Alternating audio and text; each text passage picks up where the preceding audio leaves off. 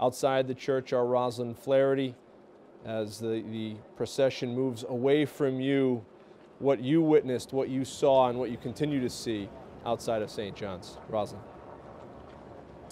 Andy, it was a very emotional last and final salute to firefighter Christopher Roy. The entire Worcester Fire Department and other fire departments lined these streets to say goodbye for one last time to their fellow firefighter.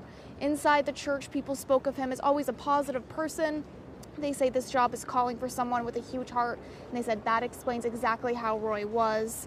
He was eager to learn the job and always put others before himself. He brought joy to so many people, and he moved heaven and earth for his little daughter, Ava. Andy? Roslyn, thank you very much.